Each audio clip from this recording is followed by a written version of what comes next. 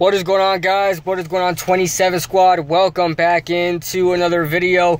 Gonna do a quick car video while I'm working. I'm actually finishing up work right now, but didn't want to wait to make the video. Just wanted to throw it out there for you guys. But the Giants just signed Logan Ryan to a 1-year, $7.5 million deal.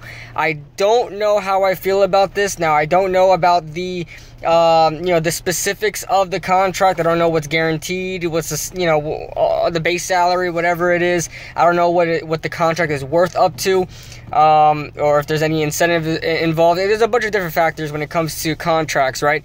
But as far as the contract goes, as far as what I've seen on Twitter, the Giants have signed Logan Ryan to $7.5 million. I don't know how much that leaves us in cap room, because I thought we pretty much had around $7.5 million left.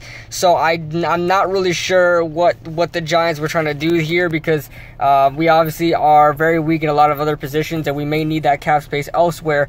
Maybe they know something that I do not know right now, but as far as I know, the Giants had like $10 million in cap, and we spent $7.5 million. We were talking about it in the roundtable yesterday in the tripod about Logan Ryan, because there were some rumors going out last night, and I was very excited just because that, if we're signing him, that I thought that we would have signed him for like $3 million, because I don't see the Giants really paying too much of a price for him, being that he's been a free agent for so long, and we're low on cap space.